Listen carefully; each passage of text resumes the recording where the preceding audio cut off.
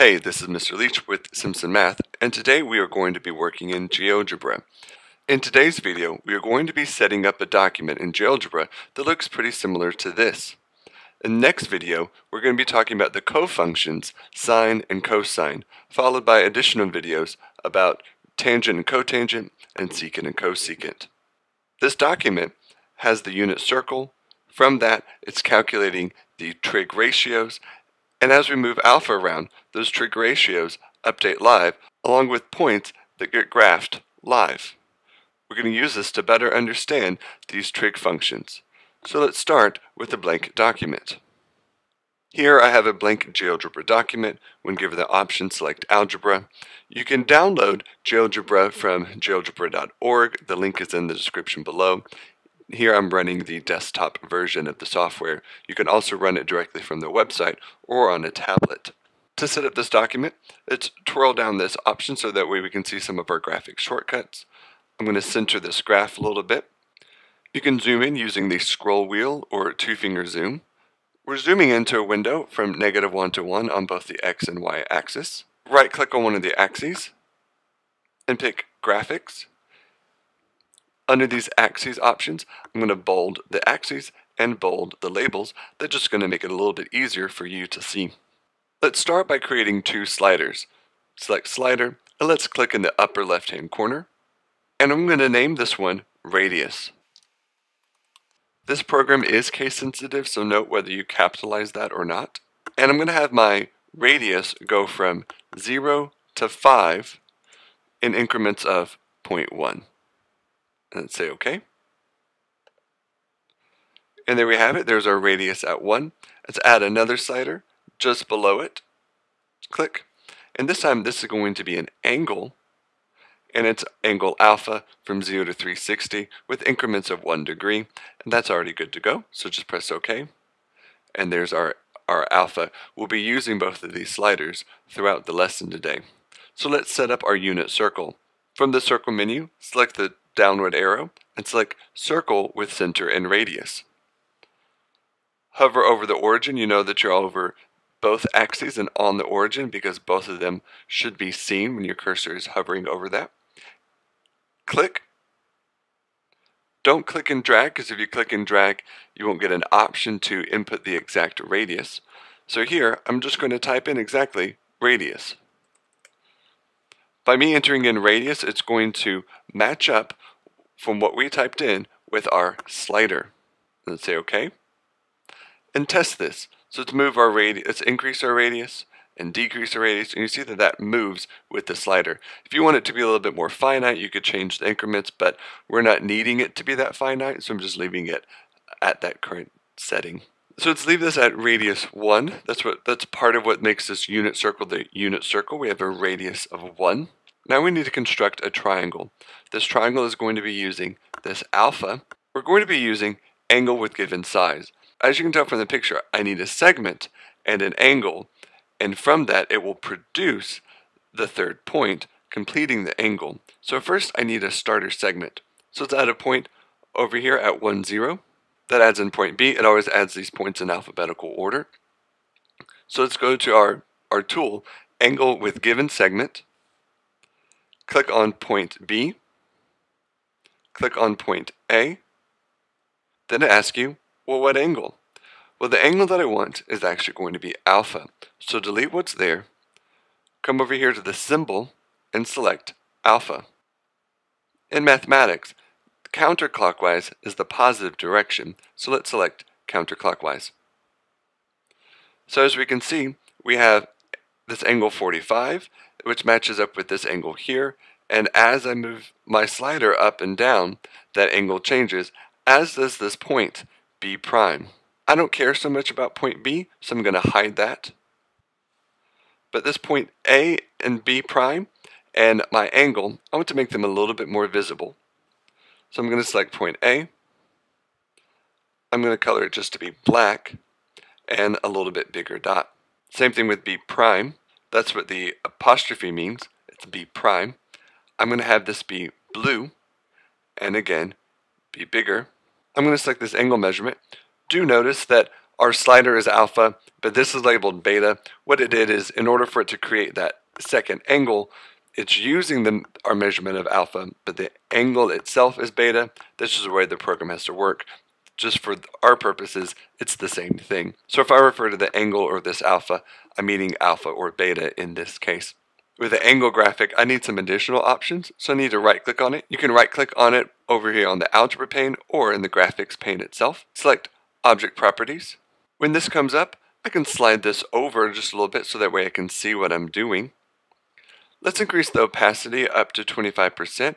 I can just see that a little bit better that way. Select Style, and let's increase its size up to 50. That makes that just to be a little bit bigger.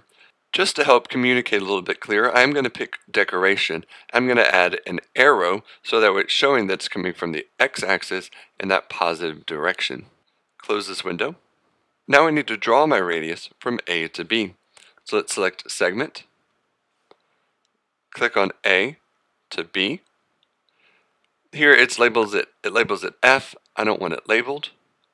I do want it a little bit thicker and blue to match that blue point. So as I change alpha, notice the angle changes and B prime moves around with that attached radius. I can also, as I change radius, notice that segment from A to B prime also changes with it. Now I need a point that goes from B perpendicularly down to the x-axis. There is a perpendicular line tool, but it's not the cleanest option that we can use. So I'm going to teach you something that we're going to be using quite often in this series of videos. So select Point. We're going to add a point. So just click to add a point. I intentionally added it above and to the right of B. Let's change this point to orange, just so that way we can see it a little bit clearer. Now I'm going to double click on point C over here on the Algebra pane. I'm going to go over to the X value, delete out what might be there. So I see C equals open parenthesis, my blinking cursor, and then comma. Where the X value would be, I'm going to type in X of B prime. So to do that, it's X, open parentheses, B, the apostrophe for the prime, and close parentheses, and hit enter. You know it did it correctly when C is now directly above B prime. What that means is it's using the X value of B prime. So as I move the angle around, what happens to C? It has the exact same X value as B prime. Now to finish this off, so that way this point is on the x-axis, I'm going to double click on it again. This time it opens it up under a redefine pane because it already has like a definition of sorts instead of just some numbers. And this time I just need my y value to be 0 always. So say OK. And now whenever I move alpha around, C is always on the x-axis. So all that I need to do is I'm going to take a line segment. I'm actually going to go ahead and color it orange and move it from B prime to C. To do that, I click on B prime and then I click on C. You could drag, but I like the click and click. To me, it's a little bit easier that way because I know that I'm placing it on B prime and then on C. So again, just to test it to make sure that it's working correctly, let's move that around. Lastly, let's add a segment. I'm going to color this one red from A to C. Later on in this document, we're going to be naming some functions, f of x, g of x, so forth, and we can't have both segments and functions named that same thing, so I'm actually going to go ahead and redefine these segments to just be a, b, and c. So to do that, let's right click, pick rename. Instead of f, I'm going to rename it a. Same thing with g. Same thing with h.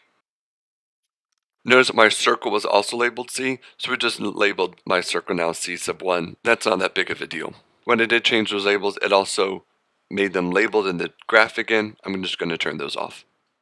Alright, then I'm just going to show you and then undo, just to help prove to you that this is indeed a right angle. I'm going to select the angle tool and click on B prime, and then C, and then B. I want you to see that this in fact is a right triangle. So what's important about this being a right triangle is you might remember back from geometry when you learned just quote right triangle trig. These trig functions come from these right triangles. It's imperative that when we do trigonometry, we're talking about these right triangles. So this is our right triangle. I'm going to undo that 90 degree because if I move alpha to the second quadrant, notice it turns us into the 270 degree, which is this direction. So I'm just going to undo that because we don't need to see that. Now, one thing that happens with GeoGebra is that this orange line and this red line are lengths. Because of that, they aren't negative. So if I move this into the second quadrant, this red line, I want it to be negative. I want it to be a negative 0.5. But it's not, it's just 0.5. But look what is a negative 0.5. My b prime is. So what we're going to be using is we're going to be using the x value of b prime and then the y value of b prime. So I have these b and c here. This really is just for looks to help us see that this is in fact a right triangle.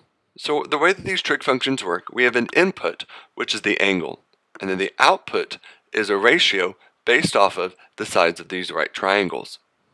Sine specifically, it's the input our angle, our outputting ratio is the relationship between the y value over the radius. So to do that, I'm going to be using the y value of b prime and then our radius right here.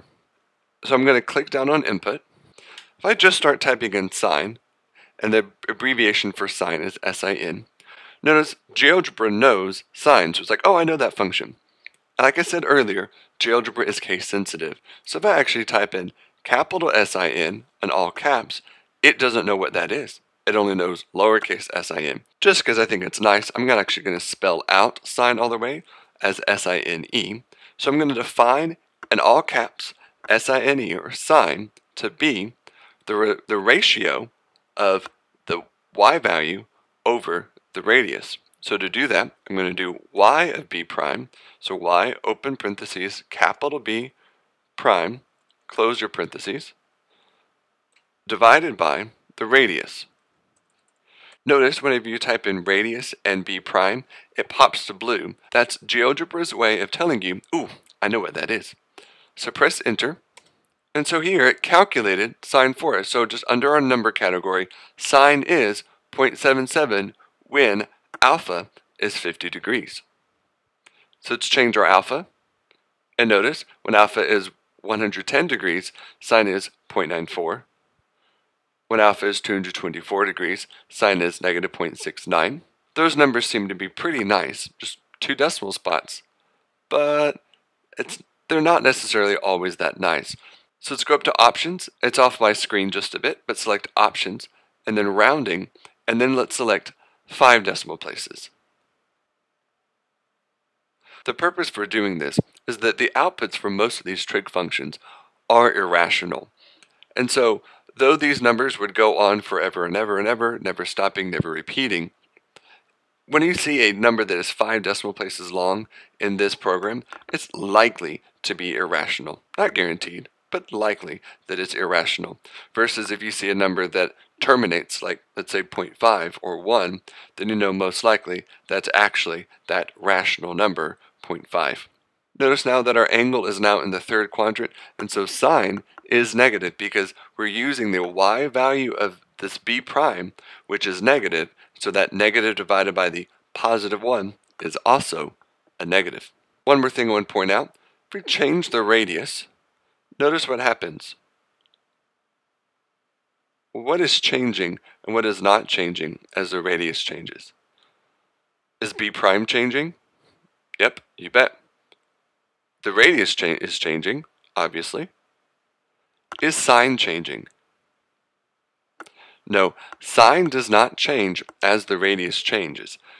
Sine is the ratio between the y value over this radius. That ratio is the exact same value regardless of the radius because it's only dependent upon this angle because the actually input of this function is the angle, 224 degrees. The output is this ratio, which is the same. As I increase the radius, we just have similar triangles with similar ratios. Just a few more things to do. Our x-axis, our inputs for these trig functions, are angles. So the input needs to be an angle. Personally, I like my inputs to be radians. I could have turned my alpha to be radians here on this slider, the way GeoGebra works, it would round the radians. Here at 45 degrees, instead of seeing pi fourths on the slider, you would see 0.785398, which doesn't really make too much sense to me. I know what pi fourths means. I don't really recognize those decimal values all that much, so that's why we're going to be working with degrees in the picture, but then our x-axis is going to actually be radians. When graphing trig functions, I like working in radians because it's a much more manageable scale. The key points that we identify using our special right triangles have easy radian values, and significant change happens in these functions at the quadrantals, which are key points along the radian scale. Let's right-click on the axis, select Object Properties. This time it didn't pop up what I need, but right here we're under Preferences, Graphics. Select X-axis. Under Label, select Alpha. Under Unit, select Pi. As you can see, our X-axis is now talking about alpha, but I don't see any tick marks here. So select Distance, and drop down, and select Pi halves. So every pi halves, this is going to be a labeled tick. Select the tick mark option to also have little tick marks halfway between 0 and pi halves, so that'd be pi fourths.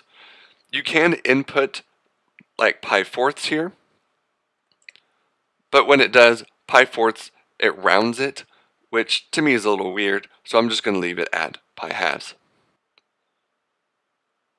Alright, one last thing. Let's add a point. It's labeled D, I'm fine with that, and let's also leave the orange color as well. So let's double click on D.